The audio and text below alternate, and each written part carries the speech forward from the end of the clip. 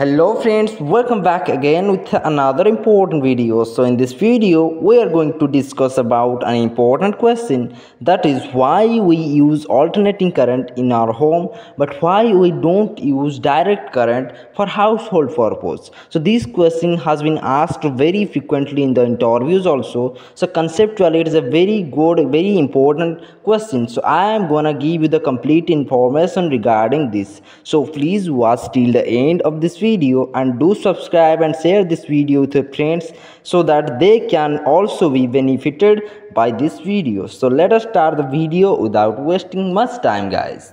So now let's come to the question, why we don't use DC for household purpose but we are using AC in our home.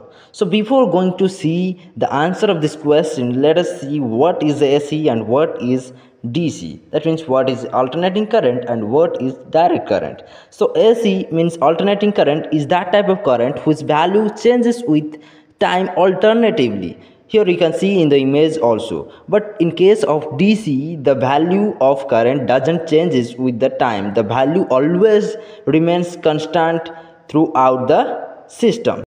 So now let's come to the main motive of this video, that why we are using AC in place of DC in our home. The reason is that transformer. But why?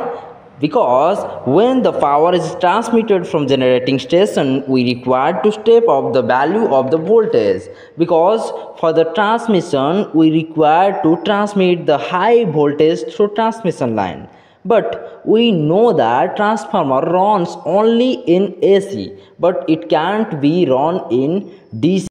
That's why the majority appliances in our home are made for only AC. So this is the main reason behind using the AC in place of DC in our household purpose. So that's the main fact, or that's the main reason to use AC in our home. So it's all about this. See you in the next video. Thanks for watching this video, guys.